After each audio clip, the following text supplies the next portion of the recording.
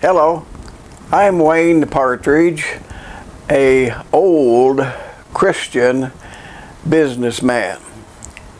I became a Christian November 4th, 1971, an event that changed my life. I have a passion for anyone who is not a believer, not a Christian, not saved or born again, however you want to say it. And their destiny as of right now is hell. So I have a script here that I made from the Holy Bible. This is the truth, right? And I'm going to wear glasses. I'm not a good reader, but I'm compelled to bring God's Word to you, excuse me.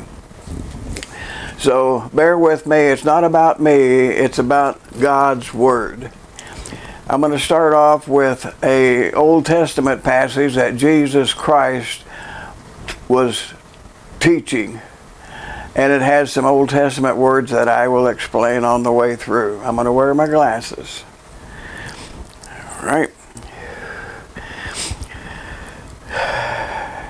By the way, hell is a place where sinners that are unsaved, that are unbelieving, go.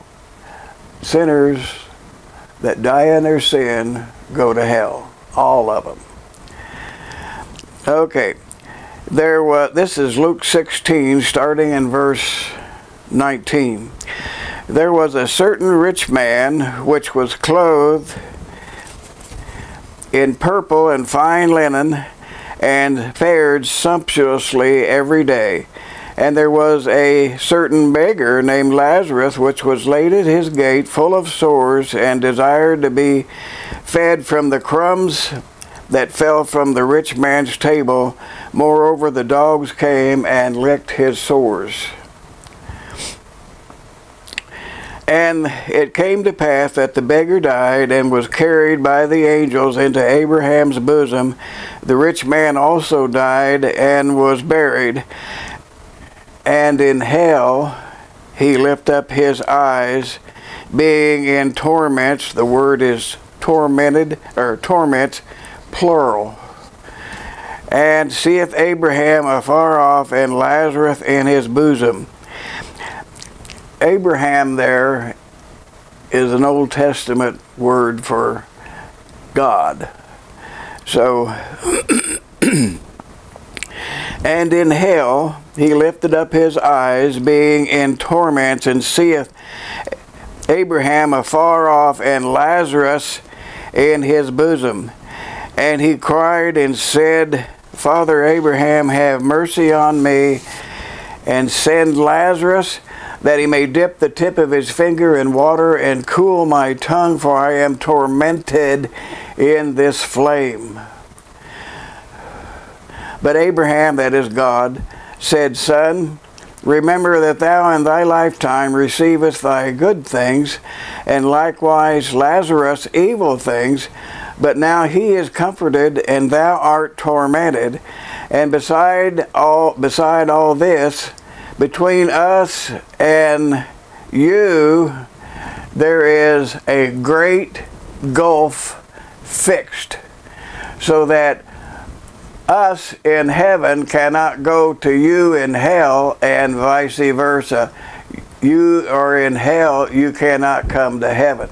And when God says there is a great gulf fixed, he means a great gulf. Now, few things. First of all, when he died, instantly he woke up, he opened his eyes, he lifted up his eyes, being in many torments. And he cried to God for a drop of water from Lazarus' finger on his tongue, because he is tormented in the flame. And God said, son, remember. Remember that word. Remember that in your lifetime, you had no time for God or for living a Christian life. You fared sumptuously every day. Had no time for Christianity or for believing or for living a Christian life. Had no time for that. Lazarus was a Christian. He was a believer. He believed that the Messiah was coming, and he went through what it took to become a believer, and you did not. So that's why there is a gulf fixed between heaven and hell, and you cannot be satisfied by a drop of water. Okay, now I want to explain. There's 4 things that's going to happen right away. One is the rapture. While people are burning in hell, life on earth goes on. God, with the rapture, he calls up all the Christians, all the born-again people, to heaven. They're gone. And then 7 years of tribulation comes to the earth. 7 years. 3.5 good with the Antichrist making things good. 3.5 like a hell on earth. Awful. Many people die.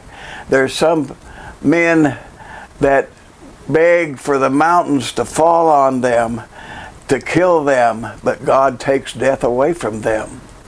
But still other millions die and go to hell.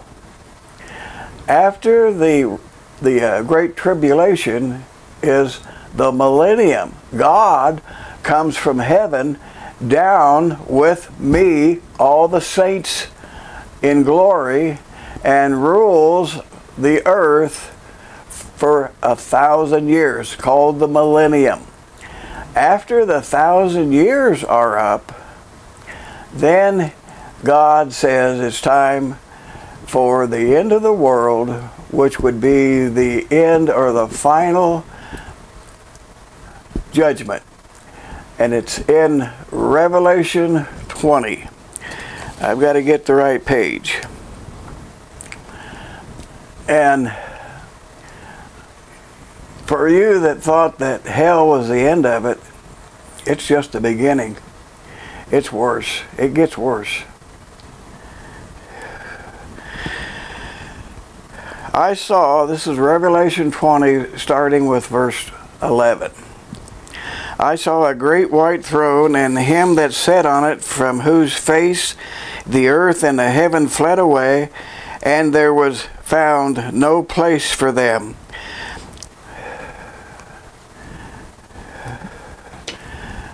This judgment is going to be someplace different than on earth or in heaven, because it is so horrible that they fled away from the great white throne judgment. I saw the dead, that's the unsaved, the unbelievers, small and great, stand before God, and the books were opened, and another book was opened, which was the book of life. And the dead, that's the unsaved, were judged out of those things which were written in the books according to their works. And the sea gave up the dead which were in it, and death and hell delivered up the dead which were in them, and they were judged every man according to their works. And death and hell were cast into the lake of fire. This is the second death. And whosoever was not found written in the book of life was cast into the lake of fire. These books that were opened, it's not in the Bible, but I call them the books of sin, because the books were opened and the sinners were judged out of those books. All right. Every man or woman that had ever been born, that has ever been born from the day of creation, from the day that Adam was, God created Adam and then Eve. From then on, anyone that died like the rich man, an unbeliever, will be standing naked before God. That is Jesus Christ. On that great, pure white throne. White means purity. Okay.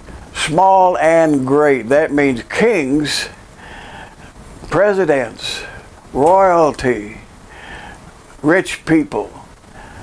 They will live. They will be at this judgment. Small and great. There'll be poor people, kind of like me. Poor people will be there. People that are just common. Every walks of life are there before the great white throne judgment. And the books were opened and they were read and they were judged according to their works. And then the sea and death and hell delivers up all those that are in there for this judgment. And let's go ahead and read it again. The books were opened, and another book was opened, which is the book of life. Okay? Whenever a person is born again, or believes, or is saved, becomes a Christian, their name is written in the book of life. All right? My name, my wife's name, my children's name, and their children's names are written in that book. Because God was merciful to me, a sinner, and I was saved. An event back in '71 that changed my life. My wife and I were saved together. And our names are in that book. And the dead were judged out of those things which were written in the books according to their works. And the sea gave up the dead which were in them, and death and hell delivered up the dead that were in them, and they were judged every man according to their works. And death and hell were cast into the lake of fire, which is the second death. I am a Christian. I am born again. I'm a believer. I'm going to die the physical death. The physical death. I will not die the spiritual death. I've been saved, and I will not die the spiritual death. But if you die in your sin, you will not only die the physical death, but you will die the spiritual death. That is the second death. All right. That's those two judgments. Now, we're going to read other verses here about sin. There's not a lot of them, but they're important ones. And I want you to understand these two. You answered my ad on YouTube to learn about God's hell. What God says about hell. That's what I'm giving you. Mark 9:43. And if thy hand offend thee, cut it off. it is better for thee to enter into life maimed than having two hands and go to hell, into the fire that never shall be quenched, where their worm dieth not, and the fire is not quenched. It's a little repetition, but we're going to go on. And if thy foot offend thee, cut it off. It is better for thee to enter halt into life than having 2 feet and be cast into hell, where the fire never shall be quenched, where their worm dieth not, and the fire is not quenched. And if thy eye, this is the last one of these, offend thee, pluck it out. It is better for thee to enter into the kingdom of God with one eye than having 2 eyes and be cast into hell fire, where the worm dieth not and the fire is not quenched. Talk a minute about the worm dieth not. It's a gnawing. The rich man was reminded that he's going to remember. God said, son, remember? Okay. The worm that dieth not is a gnawing that never stops.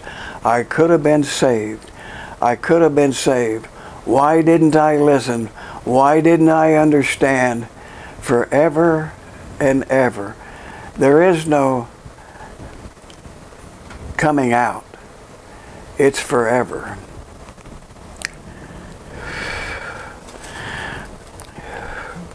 Revelation 14:11. And the smoke of their torment ascendeth up forever and ever, and they have no rest day nor night. 2 Thessalonians 1:8-9.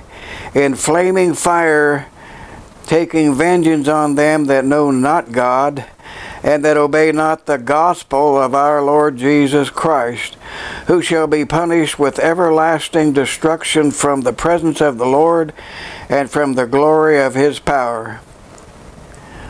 When it's talking about the gospel there, there's 4 verses in the New Testament that tells how Jesus Christ died on the cross of Calvary, how he was buried, and how he rose again and had victory over death. That's the gospel. He died for our sins. And here it's talking about taking vengeance on them that know not God and that obey not the gospel of our Lord Jesus Christ. Revelation 21:8. But the fearful and unbelieving, get a hold of that word. This is Revelation 21 verse 8. Unbelieving. If you don't believe that Jesus Christ died on the cross for your sin, you are unbelieving. But the fearful and unbelieving and abominable homosexuals and murderers and whoremongers and sorcerers and idolaters and all liars shall have their part in the lake which burneth with fire and brimstone, which is the second death. There we got that second death in there again. Now, one more verse from the New Testament and 2 from the Old Testament, and we're done with that. Matthew 10:28 says, and fear not them which kill the body, but not able to kill the soul, but rather fear him which is able to destroy both soul and body in hell, and that's God. Isaiah 5:14 in the Old Testament. Therefore hell hath enlarged herself, and opened her mouth without measure, and their glory and their multitude and their pomp shall descend into it, talking about unbelievers, people that die in their sin. There's so many that hell had to enlarge itself. And the last one is in Psalms, the book of Psalms. It says, the wicked, that is the unsaved, shall be turned into hell, and all the nations that forget God. That's the sum of it right there. Now, that's just a few verses. There is a lot more. But I would think that that would be enough for you to understand what hell's going to be like. And just think, you will never die. You will never, never die. You're going to live forever. You were born into a body. At that moment, you became a soul also. A soul living in a body that is decaying, that is dying. It will die in disease. It will die in an accident. You never know when. Or maybe just old age. But that body is going to perish. It's going to die. You will separate from that body, and you will be a living soul that lives forever. The moment, like the rich man, when he was buried, he lifted up his eyes being in hell. That's what will happen with you. The moment that you die and your soul leaves that body, you're going to go to one of two places, heaven or hell. Like didn't snap, but like a twinkling of an eye is what the Bible says. And you will be in hell and end up in the lake of fire. And when those people are before Jesus Christ in that judgment, the great white throne judgment, the judge is Jesus Christ, who died on the cross for them, who shed his blood, who was spit on, buffeted, whipped, and crucified on a cross, and suffered for their sin, and they rejected it. So I have a remedy here. That is so awful.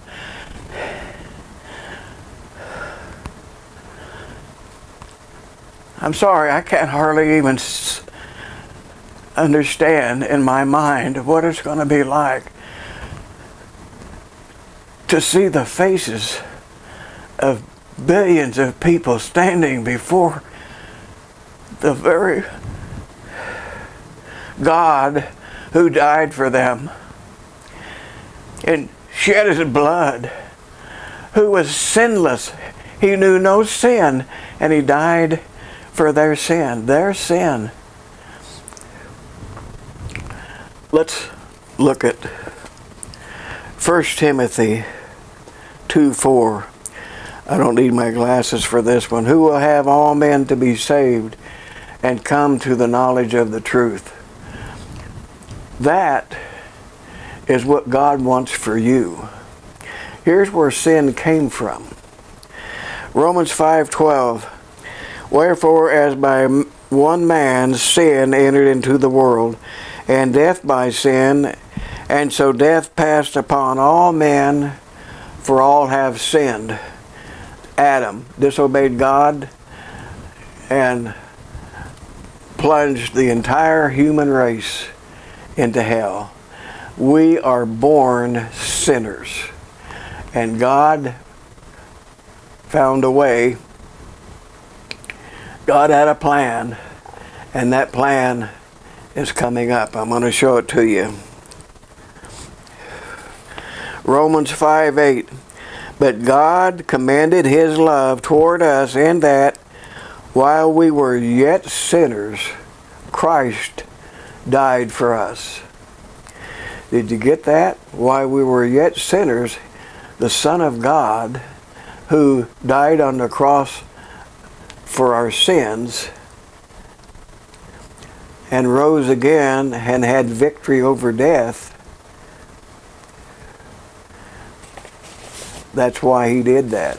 That's why he died, was for us. Okay, I'm getting ahead of myself here.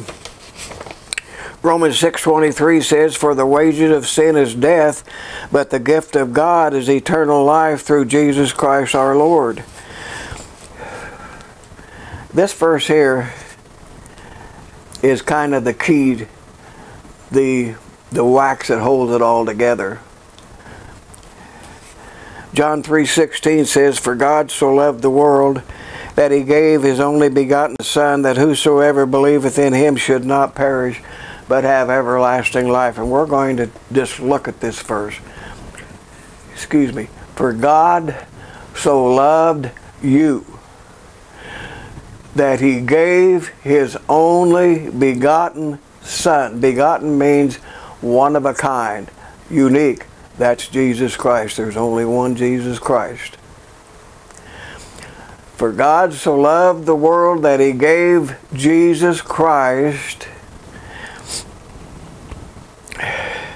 that whosoever believeth in him should not perish. If you will believe in Jesus Christ, that he died for your sin,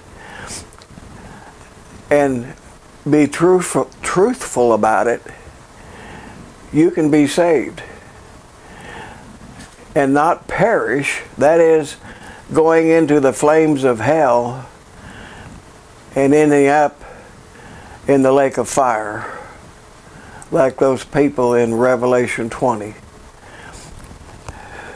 Read it again. For God so loved the world that he gave his only begotten Son, that whosoever believeth in Jesus Christ shall not perish, but have everlasting life.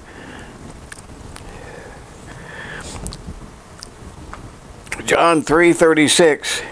He that believeth on the Son, that means he that believes in Jesus Christ and believes in him and is saved, hath life, everlasting life. And he that believeth not the Son shall not see life, but the wrath of God abideth on him. I've got 2 verses left. This one here explains who helps you along in your sin and in your unbelief of Jesus Christ. Revelation 20:10, "And the devil that deceived them is you if you're not saved.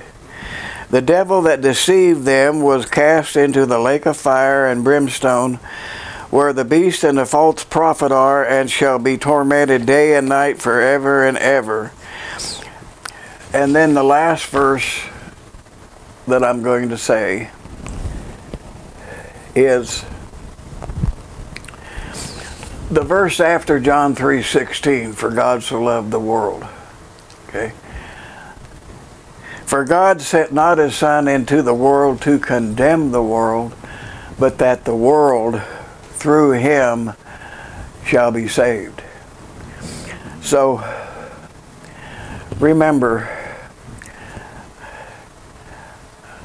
it tears me up when I think about people lifting up their eyes, being in hell. I've said it this way before, and this is happening all over the country every day. Go down this one block that usually has older people in it, and there's a widow, lives in a house, and her son and grandson mowed the yard because she's going to have some of her friends from a club they're in over, and they're going to have lunch together. So she's been cleaning the house, and they've been cleaning the yard and the bushes and everything, and everything's just spotless. And when you go in the house, it's immaculate. Everything is in the right place. It's all dusted.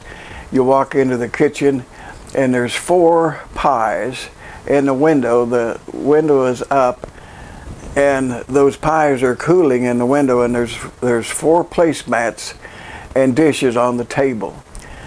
And the sweet old lady is out on the porch in the cool of the day, and she is rocking and reading the paper. And she's got her glasses on and she's rocking and reading the paper, and all of a sudden her glasses fall, the paper falls, and she slumps in the chair.